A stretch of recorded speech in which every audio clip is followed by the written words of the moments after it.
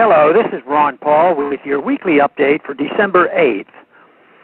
Last week, the U.S. House voted overwhelmingly in favor of an anti-Russia resolution so full of war propaganda that it rivals the rhetoric from the chilliest era of the Cold War.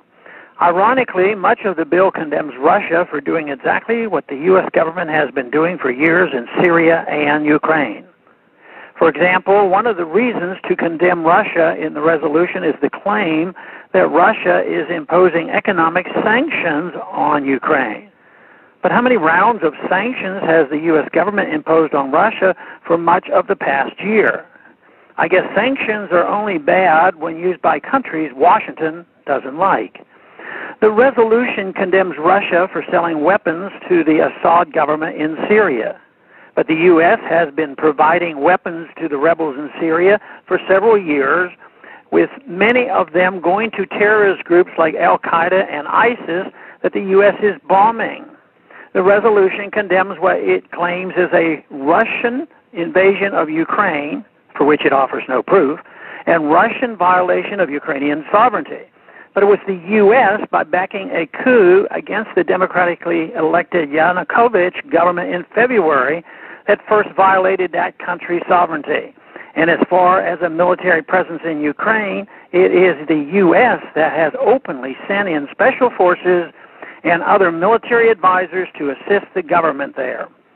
How many times have top U.S. military and CIA officials visited Kiev to offer advice, and probably a lot more? The resolution condemns Russia for what it claims are attempts to illicitly acquire information about the U.S. government. But we learned from the Snowden revelations that the NSA is spying on most of the rest of the world, including our allies. How can the U.S. claim the moral authority to condemn such action in others? The resolution attacks Russian state-funded media, claiming that they distort public opinion. At the same time, the bill demands that the thousands of U.S. state-funded media outlets step up their programming to that part of the world. It also seeks appropriate responses to Russian media influence in the rest of the world.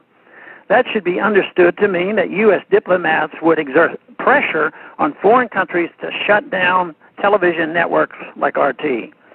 The resolution condemns what it claims is Russia's provision of weapons to the Russian-speaking eastern part of Ukraine, which seeks closer ties with Russia, while demanding that the U.S. government start providing weapons to its proxies on the other side. As I have said, this is one of the worst pieces of legislation I can remember. And trust me, I've seen some pretty bad bills. It is nothing but war propaganda, and it will likely lead to all sorts of unintended consequences. Only 10 members, 5 from each party, opposed this reckless resolution. Probably most of those who voted in favor did not bother to read the bill.